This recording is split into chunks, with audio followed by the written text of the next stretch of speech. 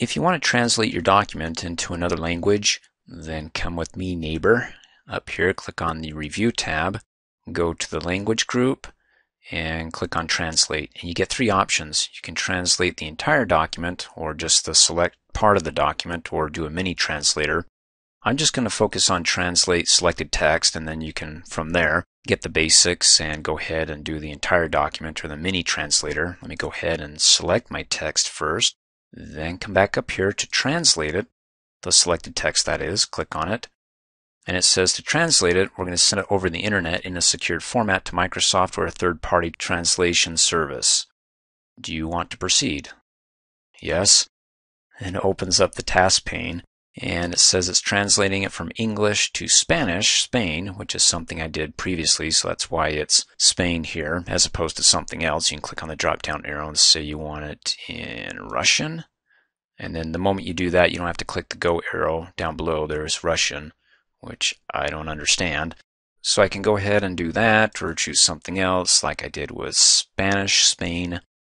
Updates it, and it's primero que son los citas. Okay, it's good to know you're having fun at my expense. Well, fine. I'm just going to get done with this video then and go ahead and click on Insert. When I click on it, inserts it over the selection, or you can click on the drop-down arrow and copy it and paste it somewhere else. Now, after you insert it, remember it came from English to Spanish, and the rest of it's English, so it's got the English dictionary looking at it and it's going, that's not how you spell something in English. We don't even recognize that. So if you want to find out if that's spelled correctly, then go ahead and select the text.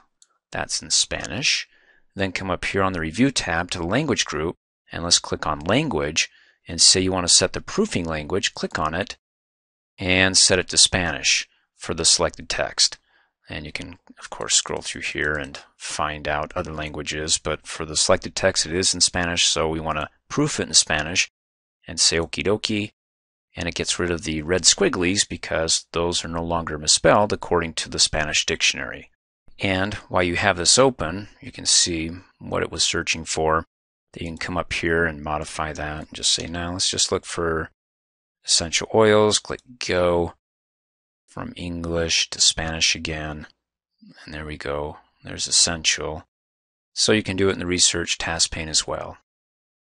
Thanks for watching. Hey, as a quick reminder, if you like my video, please give it a thumbs up. You can also click on me and subscribe to my channel, get notified of the latest videos, and for only $2 a month, you can have access to all my Microsoft Office training videos.